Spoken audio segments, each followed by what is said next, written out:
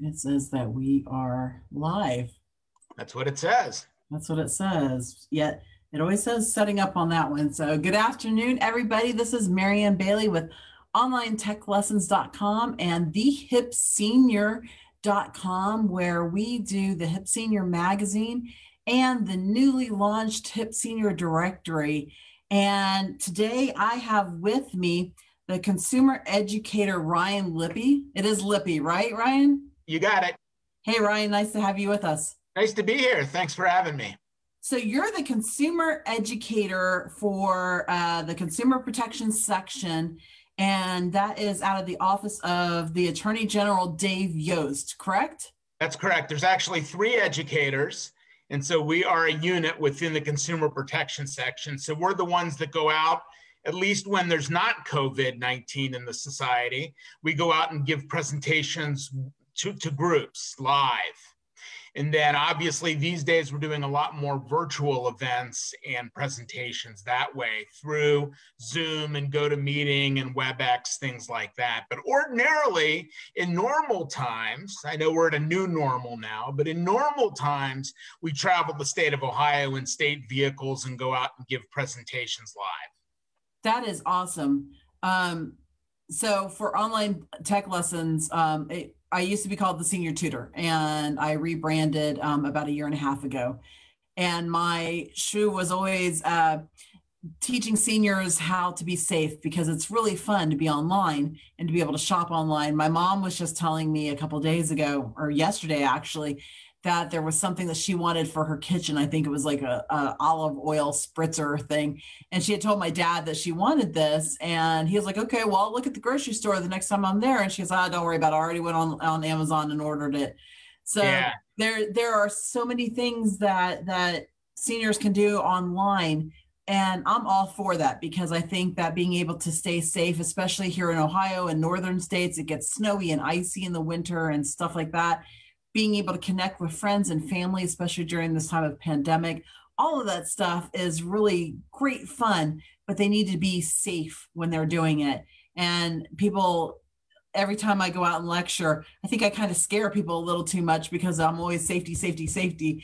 And they're like, oh, whoa, I can't do anything online. And then that gets a little thing. So I decided to bring you in and let you tell us some tricks and tips to being safe and what to be looking for, because you and I met because of the Hip Senior directory that we just launched this week. Yes, congratulations. Thank you so much. It's been a lot of very hard work, but a lot of fun. And we're meeting some really great people in the process of doing it as well, like yourself. And you and I had a conversation yesterday about how a couple different things, about different ways that seniors get emails, and about the way they use Google, right? And signing up for ads and stuff like that and whatever. So I would love for you to just kind of remember what we talked about yesterday and tell everybody those same things again, because those are really important tips for everybody to be aware of. Yeah, well, our consumer protection section, we enforce Ohio's consumer laws. A lot of them are within the Consumer Sales Practices Act, and we do a whole lot more than that as well. We resolve complaints. So if you have a complaint against a business, whether it's a legitimate business or a scam artist or some combination of the two, we can actually help hopefully bring some resolution to the issues and get you a refund if you need a refund. We don't sue on behalf of just one individual. We can't be, a law firm and handling individual cases like that. But we do informal dispute resolution. So if a consumer has a problem, and of course, if we see a pattern or practice and get a lot of complaints, that's a different story. But for the individual complaints, we take about 22,000 complaints a year. Against different businesses out there. Ones you think are legitimate, ones that you think might be on the fringes. Then there are some that are outright scams, and sometimes the money is lost forever that way. But we try to protect people proactively as well, and that's the reason why we have an education unit, is to get out on the road or in the virtual hemisphere out there and let people know how to stay safe. And one way to stay safe is to be careful when you interpret search results. For example, if I'm going to buy something and I'm looking at whether a legitimate website is legitimate or not, you can find a lot of information just over the web that might give you red flags or reason to second guess your gut instinct that it might be a good deal. And we always say if it sounds too good to be true, it probably is. And a lot of that's true on the internet as well. There are some good deals to be had, but if you're looking for a business and you search and you find its sponsored results in your search window, that's wonderful. You can certainly click on those advertisements, but understand that those were paid placements. If you want to know your true search results based on your keywords, scroll down a bit and you'll see the free search results that don't include paid ads right underneath the sponsored links. So just knowing the difference between the two can be very important when you're doing research into whether a business is legitimate, or whether you have a toll-free customer service number correctly, or whether you want to go to an email account that you think may or may not be the right customer service email for that company. Now, but sponsored ads aren't always bad, right? Absolutely not. But you just have to understand someone paid to get them up top.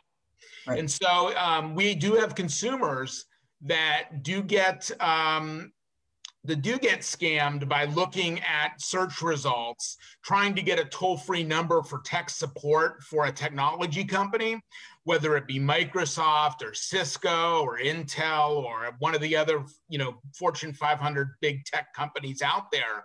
But what they don't understand is scammers go out and promote fraudulent toll-free numbers to get calls in claiming to be customer service for these major companies. And that's a long way of saying, watch out for the phone numbers you see online in search results, especially if you are looking for tech support, because someone could be duping you into getting remote access to your computer with your permission. And then it just goes on for there. They can put viruses on your computer. They can siphon money out of your accounts if you have passwords stored on your hard drive. You don't want to give anybody free access to your computer. You don't want to give them remote access from far away unless you know exactly who it is. And if it's somebody over the web you've never met before, if it's somebody calling you out of the blue saying your computer has a virus, that's absolutely a scam. Nobody can tell if your computer has a virus over the phone or just by looking at, information that you may have posted. So just be careful if you get a call out of the blue, or if your computer tells you that you have a virus and to call a toll-free number, or if you look for tech support and you see in search results, the sponsored results, a toll-free number that looks a little dubious or looks like it's too good to be true, it may be a scam tech support kind of situation where you can lose personal information. You can also lose money if they drain your accounts, get passwords, hack into things. So just be careful.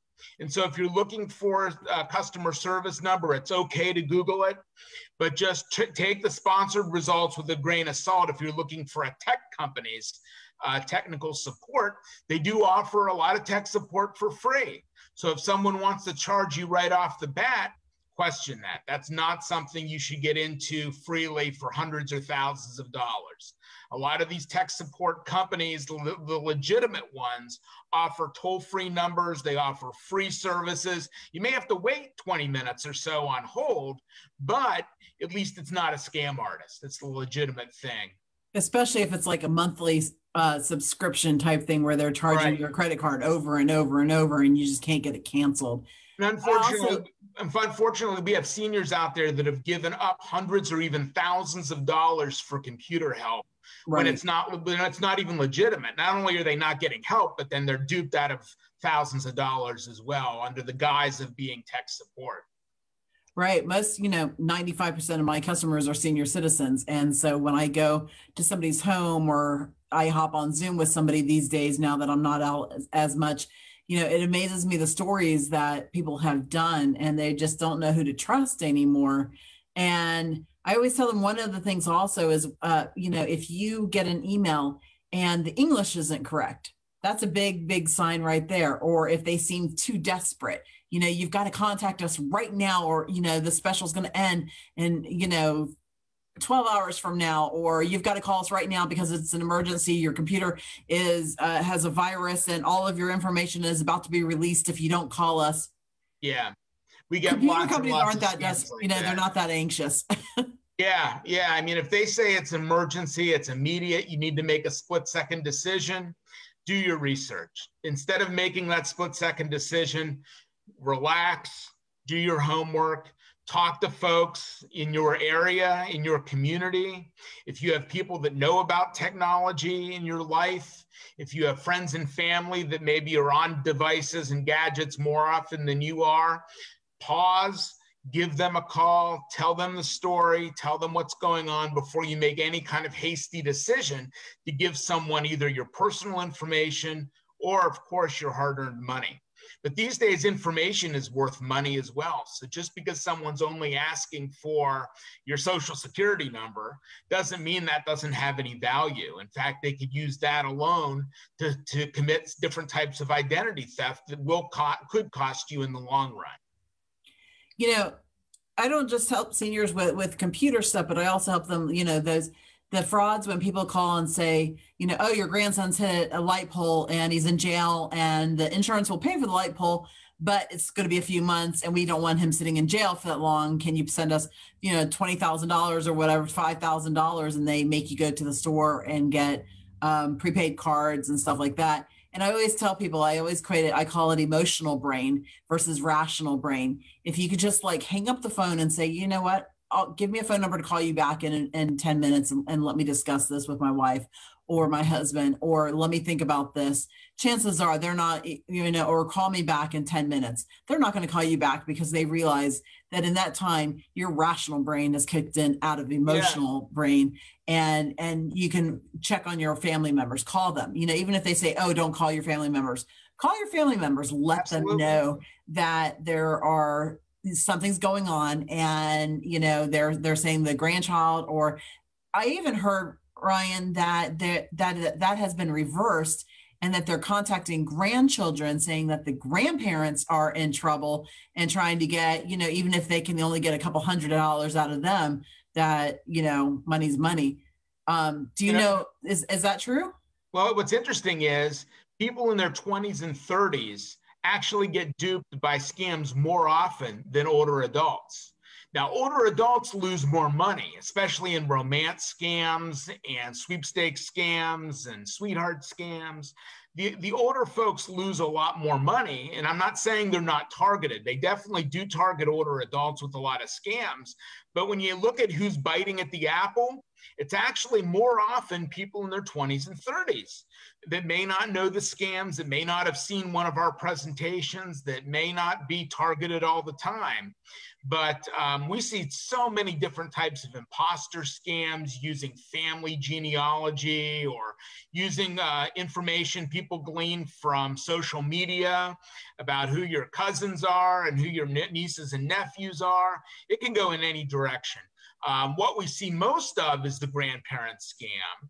But lots of people can be duped by very similar types of scams simply using those relationships that someone may have found out, even through an obituary or through public records. People might know part of your family tree, and they may take advantage of that by calling you or calling someone in your family and making you think something is wrong with your sister, your brother, your aunt, your uncle, your cousin, somebody like that. So the sky's the limit in terms of where these scammers will go. And there's no morals or ethics about it to them. This is their full-time job. I don't think they have a lot of sympathy. And they certainly contact Americans enough through internet-based dialing and through very cheap programs that they've perfected their craft. They have 24 hours a day to try to get the message down, to try to swindle money out of you with a story. And so they're very savvy, they're very good at it. And so what we try to do is help people learn the red flags. For instance, you just mentioned one while we were talking. That's prepaid money cards, gift cards. Those are friends of the scam artists. Now, I'm not saying not to get your kids a gift card for Christmas, Right. but if somebody wants a Google Play card to do business with you, or if somebody wants an Amazon gift card as payment for something and they're not actually Amazon, that's Right. going to be a scam. iTunes is huge too, right? iTunes is huge too, absolutely. People can drain those accounts or resell them on the secondary market.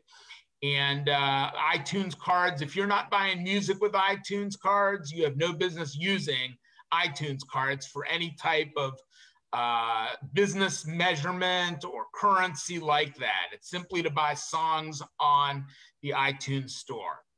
Well, let me tell you the story that one of my clients, before they met me, this happened, and uh, I think some legislation has been passed since this happened.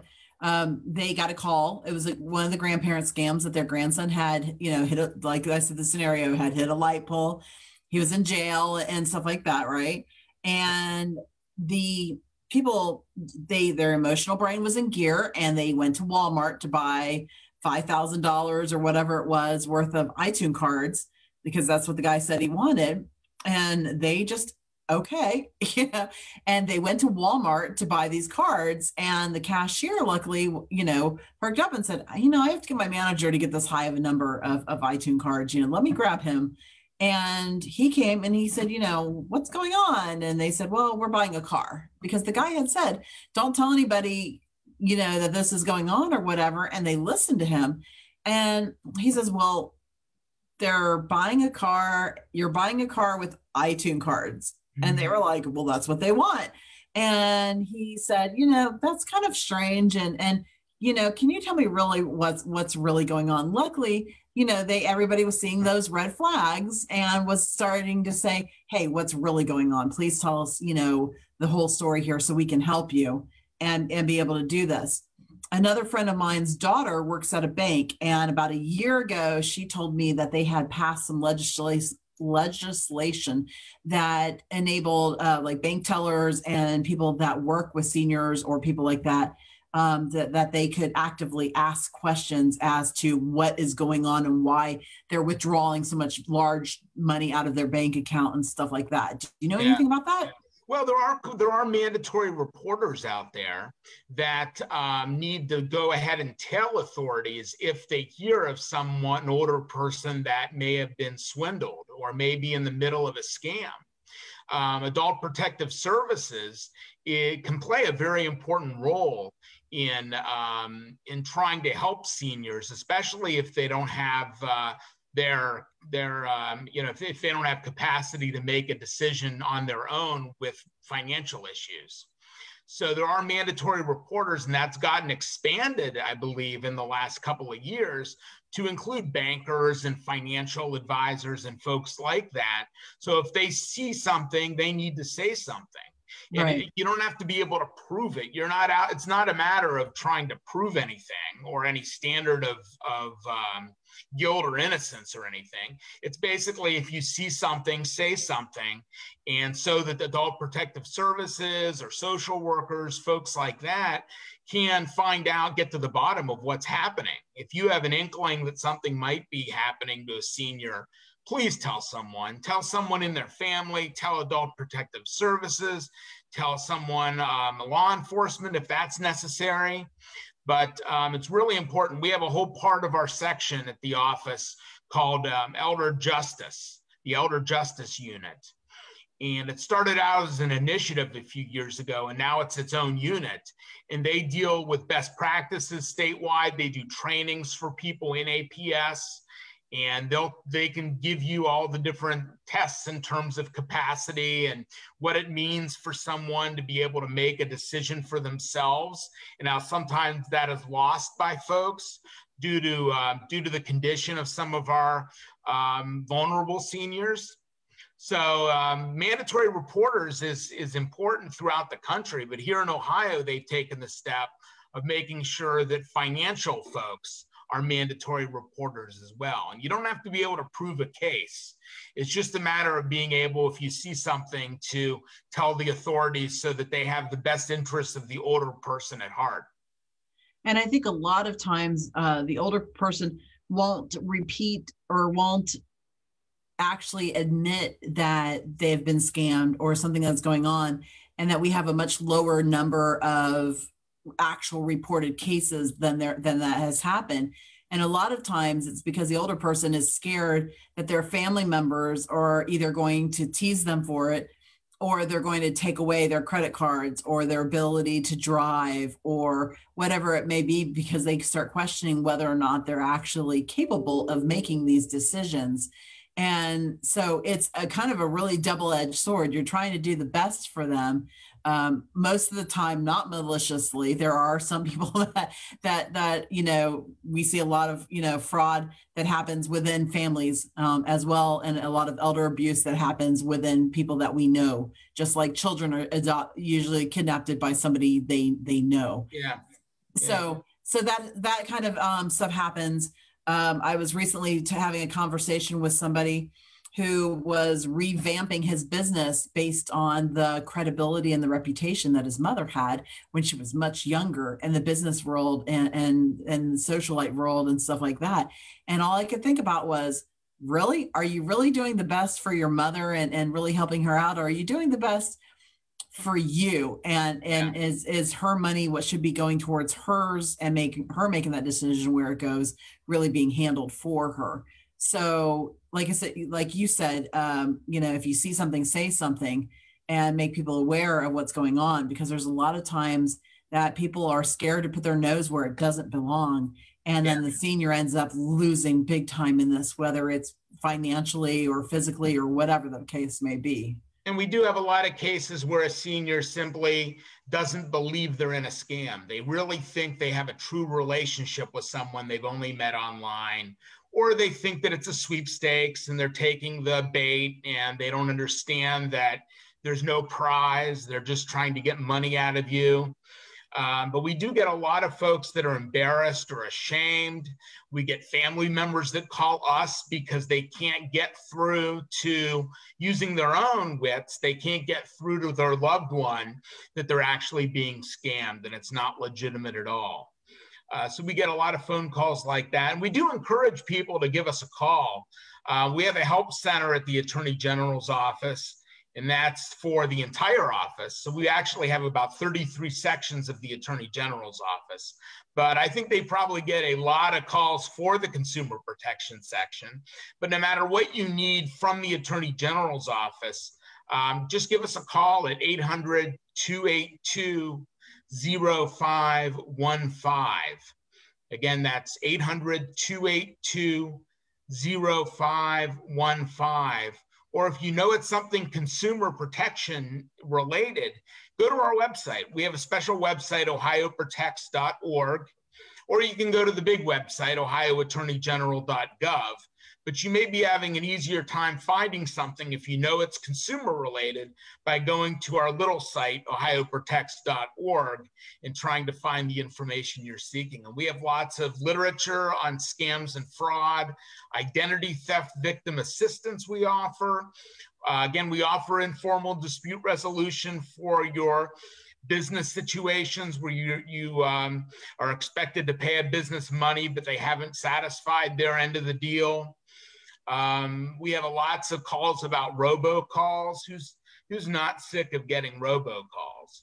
We now have a robocall enforcement unit that was created in March to help people out and to try to resolve some of these robocalls that are annoying us. Right. I get a lot of questions all the time. How do I stop these on my cell phone? Okay. Speaking of cell phones, my smartwatch decided it had to speak to me.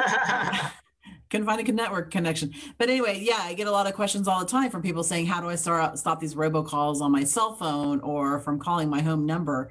And until recently, there hasn't been a whole lot of ways, the no call, did the no call list, did that just not work, or no one took it seriously, or it wasn't being enforced? The federal do not call list and the do not call registry works to a certain point.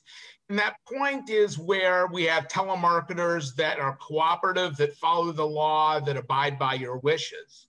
Now, if a telemarketer breaks the law, there are certainly enforcement measures that happen throughout the year at the Federal Trade Commission and the Federal Communications Commission especially, that enforce the do not call law. But those that skirt the do not call law a lot of times are just scammers. And it's hard to get them because they're usually out of the country. They use caller ID spoofing to make their phone number look to be local when it's really not. That's hard. That's hard. They try to stay anonymous. They stay under the radar, and they make calls for pennies or percentages of pennies a minute worldwide to try to scam you. And so do not call was formulated to help with the telemarketers and to get that industry under control. But what I don't think they envisioned was the vast array of robocalls we're getting from total scam artists that we see now. And they can use caller ID to change their phone number. They use the caller ID spoofing to hide behind their phone number. And that's where the do not call list sort of doesn't work so well, and where people have to take their own initiative to put apps on their phone to help with annoying calls, call up their phone company and see if there are products and services that might meet their needs in terms of annoying robocalls, and reporting as well. You know, if they report the phone number to our office, we probably won't get back in touch with them and work hand in hand with the consumer in those cases, but we may be able to furnish that information about your call to the phone company or get information from third parties and help get their help in tracing back the phone call to where it originated from. And so even though they're spoofing, success doing that. So even though they're spoofing that phone number to begin with, they can go back and trace it. So even though, because I know some people have gotten phone calls from their deceased family members' cell phone, what it looks like it could be their deceased cell phone, which can be really upsetting, right? Yes. Or their next door neighbor, and they call them. They're like, you know, why do you keep calling and hanging up on me, or trying to call me, or whatever? And they're like, what? What are you talking about? Yeah, and so we get a lot of people that get calls from folks accusing them of calling them when it really wasn't them. They've had their phone number spoofed, so they're sort of a victim as well. Yeah, it's happened to me. So I mean, don't think that because something happens to you that it's not happening to others, or because things are happening to other people that you hear of, like on national news, that it can't happen to you here locally as well, as far as any kind of scamming could be. And I always try to tell people, you know, I'm in the Dayton, Ohio area, and I have, you know, customers here that tell me these stories like before they met me, and before I tell them, hey, it's okay not to answer your phone if you don't know the number. It's okay to hang up on people if they're trying to get information from you, or to tell you things that you know just really are. Like you said earlier, if it sounds too good to be true, it probably is. And if your gut is saying something's off, you know, it's okay to hang up on somebody. If it's legit and they really need to speak to you, you can either call them back on the number that you know is the right number for them, or they may even call you back, because usually scammers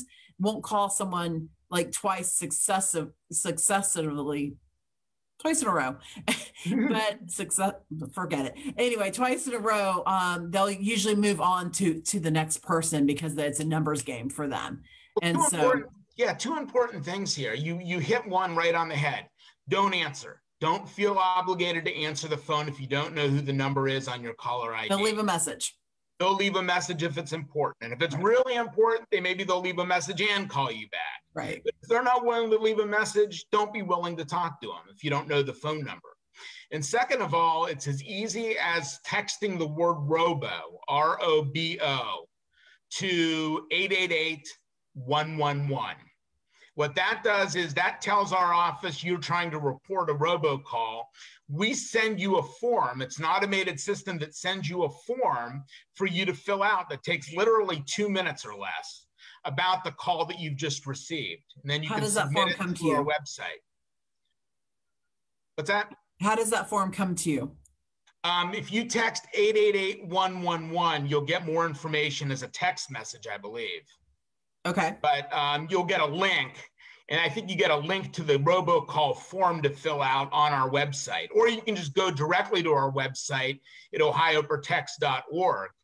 But it's really easy to remember. It's just the word robo to 888-111. Try it the next time and see, and let us know if it's too onerous for you. But what we found is that we've gotten about 32,000 reports just since March on the robocall enforcement unit, just by people texting or going through ohioprotects.org and reporting that robocall and what time it was, who your carrier is. There's some information we want from you. So please be as complete as possible, because then we'll have the best chance of actually getting someone to help us trace the call back to its origin and hopefully get some enforcement action against robocallers. And it's been helpful so far through our enforcement actions in our office and at the Federal Trade Commission. We've had luck with tracing back some of the numbers people have submitted and getting to the root of the problem. Well, I'm so glad that Ohio is doing its part in trying to protect consumers and seniors. And Ryan, I am so grateful that you came on today with me, because, like I said, I'm always, just trying to look out for seniors out there and make sure that they are that they're staying safe as well. Part of it is us looking out for them, but part of them is knowing themselves what's going on and what to be aware of, so they can look out for themselves as well. And again, if you see someone in your community that you think has a problem with the scam, please let them know that you're there to help. Try to contact other folks in their lives if that's necessary. If you think they are not functioning appropriately, don't have the mental capacity to make financial decisions, that might be a case for Adult Protective Services. So find out the number of Adult Protective Services in your community, or there's a statewide 800 number that you can find online for Ohio's Adult Protective Services. And they'll get you in touch with someone locally that can help. Great. And if anybody missed any of the phone numbers or information that Ryan gave us earlier, I'll put those in the comments and in this post as well. And again, I met Ryan because we recently launched a directory called the HIP Senior Directory. And what the premises of that is that creating a directory that helps businesses be able to reach senior citizens, but also be able to getting senior citizens the resource to be able to go onto this website. It pulls up where you're located and pulls up businesses in your area. But the neat thing about it is that all these businesses are vetted. We've personally, as we add businesses to this, we're not just, signing them up. We're taking the time to call them and ask them about their business. Do they normally work with seniors? Are they patient and they kind and they're glad to repeat things if a senior would call and say, I'm confused about what it is that you're really offering, or what is the price with this? Or are they willing to repeat things over and over and clearly explain things?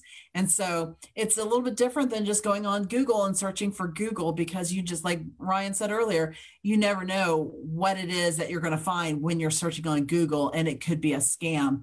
We know that we are personally speaking with each of these businesses to try to eliminate as much scamming going on and stuff like that for seniors as well. At our office, in the Attorney General's office, all of our complaints from the public, 22,000 of them a year, are public record. So if someone wants to come in and ask for information about a company or what their complaint record is, we can share all the open or closed complaints from the past couple of years for them, so that they then have that tool in their arsenal in order to be able to make an educated decision about whether to do business with that company or not. Better Business Bureau gives letter grades to a lot of companies. And we have a list in our office, a database online that you can get to through ohioprotects.org.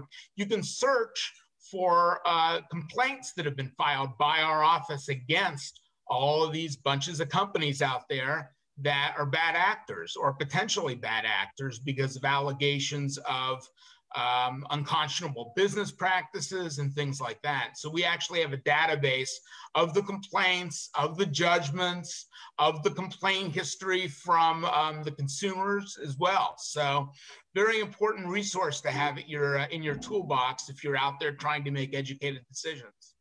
Okay, so they can either go to thehipsenior.com and click on directory, and they can find your post, your listing in there, and then get a lot of this information and the link to the website from there as well. Yes. Or they can call, what's the number again? 800-282-0515. And remember, Ohio Protects, it's plural, Ohio Protects.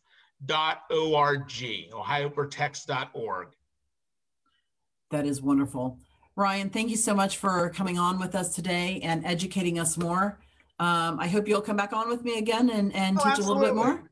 Absolutely. You know, we really want people to get value out of our office. So if you need help, give us a call. If you want to be educated, get some of our publications, have me come out to give a presentation. Not right now, but we can do it virtually at this point. But if you want to contact us for publications or a presentation, use that same toll-free number. We can come out and talk to church groups. We can do virtual presentations with townships. We can do all kinds of work with businesses and nonprofits. So feel free to let us know how we can help you. And you sent me some flyers about scams and seniors as well, right? That was really helpful too. We put those in happy bags that we're distributing to seniors. We got some coming out for Thanksgiving. So excellent. Good timing. All right, Ryan, thanks again. I appreciate you being on. All right. Well, thanks so much, Marianne. I appreciate it. All right. Have a great day. Thanks. You too.